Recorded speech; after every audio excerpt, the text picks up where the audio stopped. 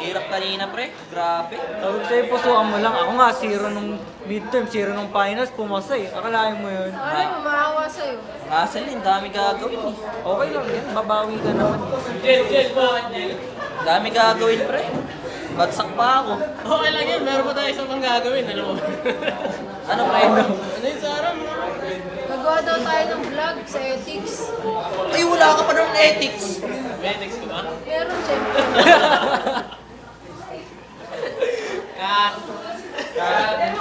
Tara, shoot tayo. So, ayun po na magtatanong po tayo sa mga estudyante ng 10 Commandments sa Computer Ethics. Tara, pasok tayo.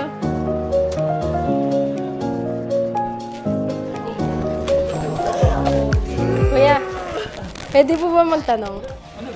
Alam mo ba yung mga commandments ng Computer Ethics Law? Computer ethics ba?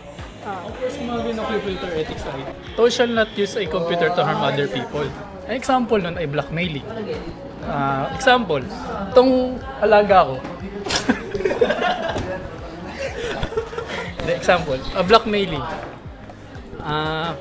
Kunyari, yung girlfriend mo o boyfriend mo, nagkahiwalay kayo, tapos gusto mo magkabalikan kayo.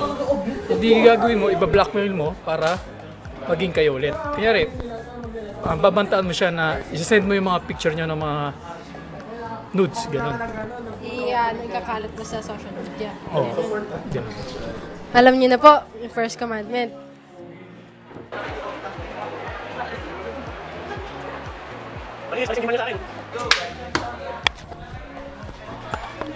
Ba't ka lang dyan?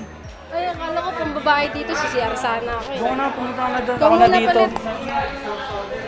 Ako muna magsasubstitute kay Sarah dito sa mga, mag-interview tayo dito sa mga panglalaki. Kaya, ano masasabi mo doon sa second commandment ng ethics? Yung thou shall not interfere with the people computer work. So para sa akin, if nagko-computer ka, lalo na pag talo na at nag-release na yung kalaban, huwag mong gagalawin, baka ikaw bato ka nun, pre.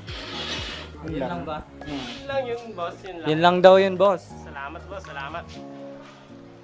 Go to Argel na. Ano gagawin ko next? Wala. Andiyan ka lang pala. Tropa Accords! Do you know the third commandment of computer ethics? Thou shalt not snoop around in other people's computer files. Ano ulit, boss? Thou shalt not snoop around in other people's computer files. Ano ibig sabihin nun? Ibig sabihin nun, yun di ka mangingalam ng computer files ng ibang tao. Yun lang yun. Yun lang yun, boss. Maraming salamat. Ako po, Sherwin, nagre-report ngayon. Salamat. Sino na? Saan kaya tayo pwede makano na ma-interview, no? Ito. Ehul ka, ehul. Boss. Alam niyo po ba yung yung fourth commandment ng... yung fourth commandment ng... Ano yun?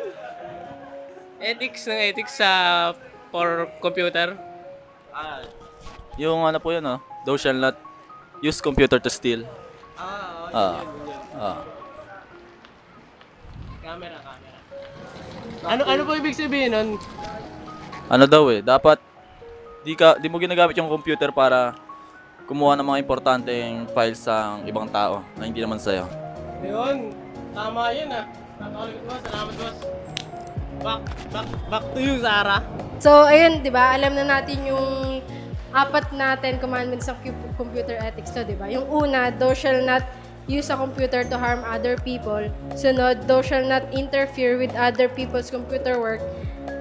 Third, thou shall not snoop around in other people's computer files. And yung kanina, sabi ni King, thou shall not use a computer to steal. Ngayon, pupunta naman natin yung isa nating kaklase, tapos tatanungin natin yung pang-5 commandments.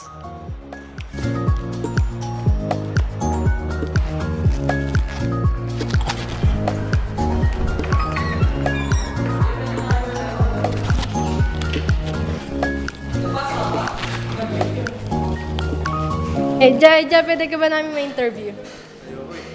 Wait! Hindi, joke lang. Ano yan? Alam mo ba yung pang 5th commandment ng computer ethics law? Fifth commandment? Thou shall not use the computer to bear false witness. Ano ibig sabihin nun? Sa pagkakaintindi ko ano yun?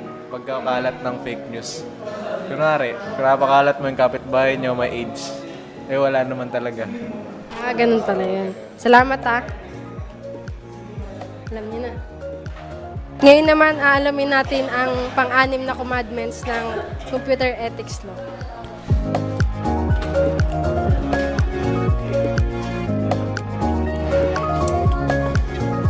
Marian, pwede ka ba namin ma-interview? Alam mo ba yung pang-anim na commandments? Alam mo yun. Hindi ko alam yun. Alam mo yun. Rechat.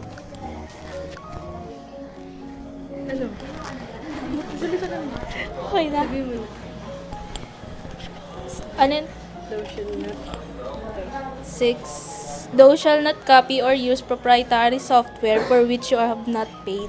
Anong ibig sabihin nun? Ano? For me, parang yung mga cracks sa internet. Kasi 'di ba ngayon, madami nang nahahanap kahit hindi ka bumili, meron naman sa internet kasi ganoon naman tayo na pag may kailangan software or app na kailangan na bumili, crack na lang. Sige. Thank you Okay, thank you guys. Sira. Okay, yun na po yun. Ngayon, tanongin naman natin yung kagrupo natin na si Renzo. So, ano naman ang pang 7 na commandment ng ethics? Basic. Napaka-basic. Alam niyo ba yun? Thou Di nga shall not use other people's computer resources without authorization or proper compensation. Ano po ibig sabihin nun, kuya? Ano ibig sabihin nun? Ano yun? Alam ko yan Parang ano yan Yung kwan, alam niyo yung haba na. Yung, kunyari yung code niya. Yung ginawa niyang code, kinuha ko lang ng walang credit sa kanya. Sumama din yun, bawal yun. Yun. Next naman. Hindi ako sure. Sige. Ang susunod naman natin na interviewin is yung tulog mamaya.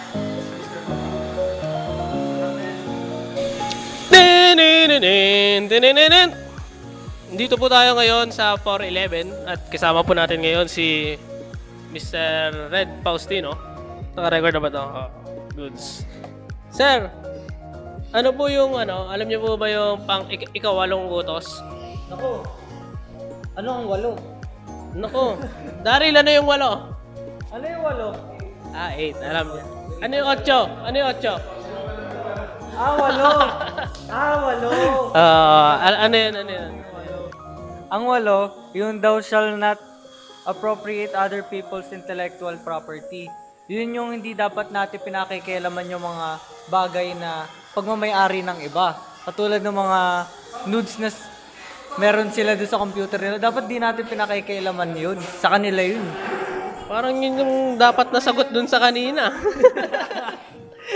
Baliktad ata tayo ng commandment.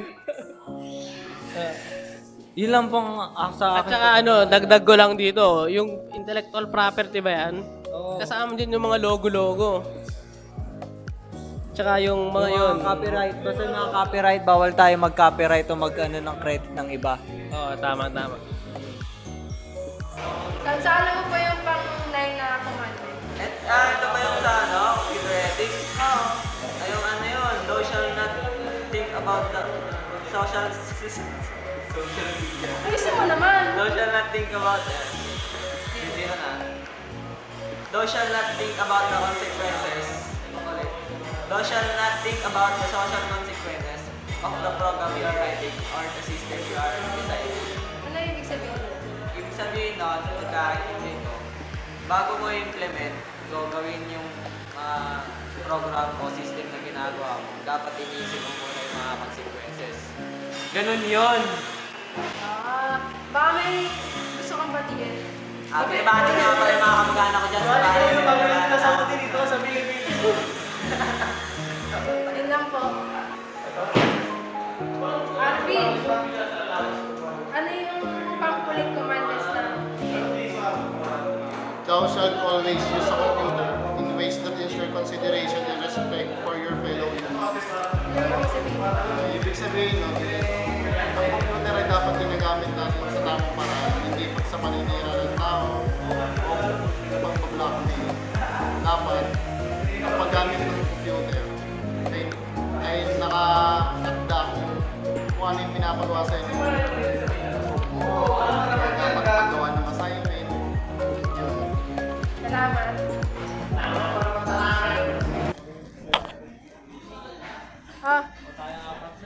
So, Hello! Tapos na?